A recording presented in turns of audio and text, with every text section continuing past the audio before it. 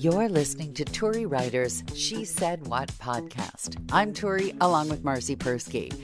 If you're checking the weather forecast before you head out of town for work, don't check the one in Marcy Persky's neighborhood. Also, rental car bargains, or does that come with wheels? I'm flying into bad weather in California, which is a sentence you don't usually say. Usually you fly out of Chicago to California to get out of the bad weather and into the good weather.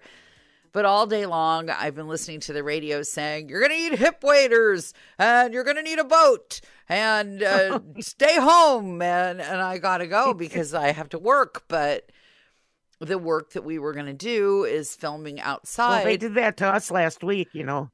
And? Yeah. All week. It was like, oh, it's going to be a snowmageddon. No, hide. Go buy your shovels now. Get your rocks out. Coming from the Midwest, it's like snow is snow, you know, because they're also giving a countdown. Yes, the snow is going to start in 20 minutes. It's going to, and then all of a sudden it was like, never mind. Oh, man. I mean, we had a literal dusting. But now, as you're flying in, they predict we're going to get either 2 or 12 inches of snow. Oh, just a little range there. They're leaving themselves an opening. I think I could probably be a weather person for the mountains at this point. If my knee hurts on the left side, it's going to snow. If my knee hurts on the right side, it's going to be sunny. That sounds as good a plan as any. Back to Cali, where you're going, they're calling it a river blast. Have you seen that yet? They have to keep thinking of names for things.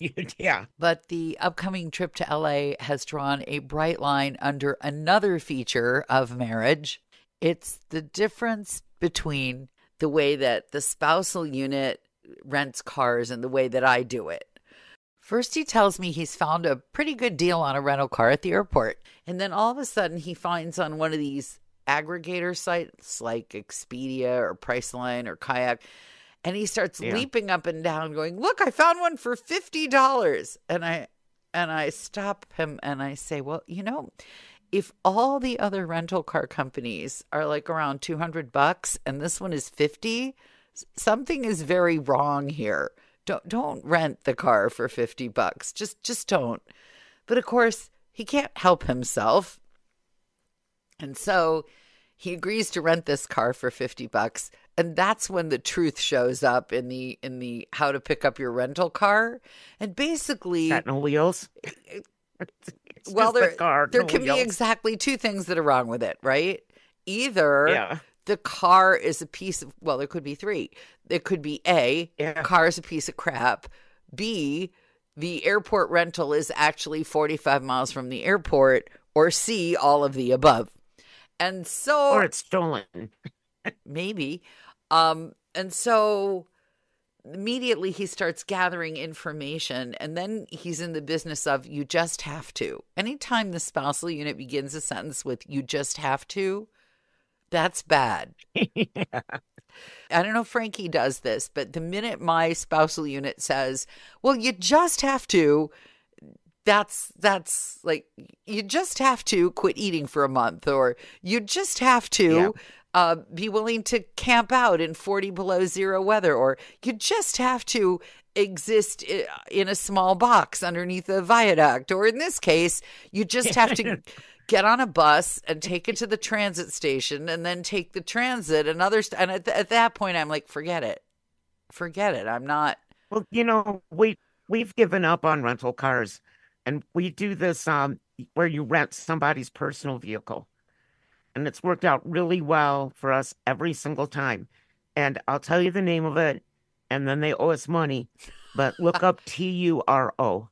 It's almost Turi, almost like but my it's name. Turo. No, I've got a perfectly good. And that's where we got that big van that we drove for the week of Ben's wedding. And it was $200 for the whole week. And it was a really nice, big old fancy van. I would be willing to try it, except that I'm not driving this car in rural Michigan. I'm driving this thing in LA. And the last time. Yeah, but the I bet they have them in LA. Oh, I'm sure they do. But the last time I rented a car in an urban area, within 24 hours, someone had broken in the window and chiseled the ignition out of the steering column. And I don't want to have to deal with That's that lovely. with I'm so glad somebody's I live where I live. personal car. I want to be with that. That's all right. We got 500 more where that came from. That's what I want. And so, All I have to worry about is fake weather reports. I don't have to worry about anybody digging the ignition out of my car. well, there, see, I'm trying to explain to you why your life is so much better than mine, even though I don't really believe it. Finally, he came downstairs, somewhat shamefaced, and he said, well, I read the reviews. Yeah, duh. Yeah, so that was the end of that conversation. And now I Yeah, I have to. always read reviews before I do anything. Well, I think the thing about those bargain sites is you don't know. You don't Yeah. get to read the review until they've already offered you the thing. Oh, you mean like when Priceline and you're Yes. signing up blind? Yes, Oh, that's a see, yes. I would never do that. Well, there I you would go. never do that. Again, I would 'Cause like to I would point end out. up I would end up at like Hooker and Smelly Feet Hotel. I just know it. So Well, yeah, I want to know where I'm gonna be.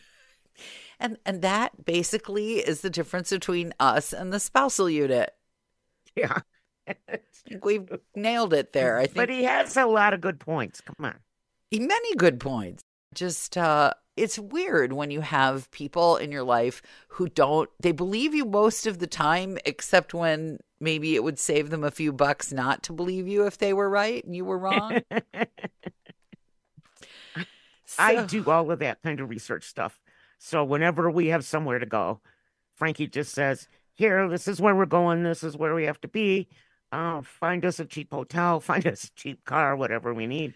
Because I'm very tenacious when it comes to that kind of stuff. And my kids do the same thing. They'll call me and say, "Hey, we want to come and visit you, blah, blah, blah. Where can we get a cheap rental car?" And now it's going to be where can we stay because you the can't family has stay grown with the exponentially. baby, right?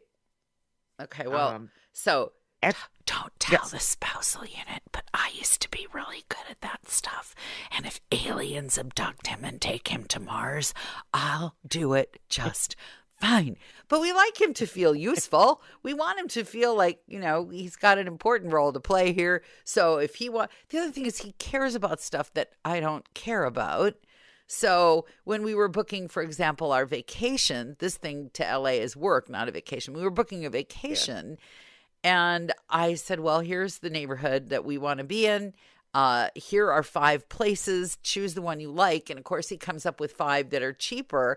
And I'm stuck pointing out, okay, this is basically a straw mattress on the floor with a burrow next to it. That's why I gave you the 5. You choose like from I the don't want to 5. stay in the barrio Right. I'm with the not, Crips and the I Bloods. don't want to stay in any place where there's any more shooting than the place we live now. Yeah. Well, that doesn't cut out much. No, actually doesn't. I did a lot of work last week for a radio station. And what's interesting is that whenever somebody leaves a radio station, there's the official reason. And then there's the reason that maybe people who work there know. Typically, the person involved says nothing. That's how it usually goes, right? There's tier 1, tier Yeah. 2, tier 3. Yeah. But weirdly, in this case, that's not quite what happened. And I don't know if it's just the times or the social media, but maybe because you can do your own program from your closet if you want to. Like now. There's like we're doing, right, just like this. So now the fashion, and it's not just, I checked, it's not just this particular change. The fashion is now that you do your own show explaining your view of everything that happened, and this is the one that drives me bananas. Well, I'm not saying this is what happened, but other people are saying this is what happened. Ugh. And I can't That's stop. like my uncle told my cousin, told my aunt 4 times removed. It's like that's the communication chain now. I, we are not political, but I can tell you that there is a far right side of one political party that's how they communicate. That's what they believe. What's the same The on the Earth is far flat. left side of another political party? It's no Well, yeah. different. It's The Earth is flat because somebody's cousin, brother, sister-in-law's uncle fell off the Earth one day. they heard. They have proof. They heard. Yeah, they Right. heard. But that's not even what I'm talking about. I'm talking about, let's just say that you personally believe the Earth is flat, right? But you can't publicly say, because you feel like that would not be becoming, to get on social media and say, I've discovered that the Earth is flat and I said so, and they fired me for telling you that the Earth is flat. That would be a thing that I get used to that. maybe happen. But now what you get is, well, I never said the Earth is flat, but I can't help it if they're all saying it. Don't blame me. That's what they're all saying. So it's the opposite sort of what you're saying, where you say, I believe this now because other people say it. It's where you pretend that you really just don't have a clue, but you can't stop other people from saying it. And all I know is, if you fire me off this podcast, Marcy Persky, you won't have me making a podcast going, I'm not going to say what really happened. Blame it on one of my kids. Some people called me up and told me. And that's the way it's done now. You don't give your own opinion about why something bad happened. You just say that you heard it from somebody else. And so today's get off my lawn complaint is, learn how to get fired. Learn it. When you're finished, just quietly get up and with your head held high and with a little shred of dignity, thank the people who gave you the job, even if they're really scum. And you quietly close the door and you say, well, that's the end of that chapter. You pack your little box of stuff. You take your All jacks, your little troll dolls. your ball and jacks, and go home. That's right. All your desk toys. You take, when I get fired, which has happened to me more times than I could probably easily count. First of all, I'm smart about it now. I never put anything on my desk that doesn't immediately get swept into a garbage can the minute I'm fired. Like, that's the first rule. If it entertains me while I'm here, great. And if I leave here, I just put it right in the trash and then I go away. Or if I can't fit it in my purse, like in 2 minutes. I barely even take my car keys when I'm fired. That's about all I take. Like, let me have my car keys and the recording of my last show in case you try to take me to court for something you say that I said. So, see, I've never been fired from a job. I can say that. Oh, It's always been either someone came along and offered me more money to do the job that I was doing somewhere else, or my station was sold and they're getting rid of all of us. everybody, yeah. We're replacing you all with automation. I could give classes. I've been fired so many times. How to be fired. That's a thing I know how to do. I've been fired from jobs that I wasn't even hired for. That's how good at being fired I am. What? Yeah, I was fired in San Francisco. I was filling in.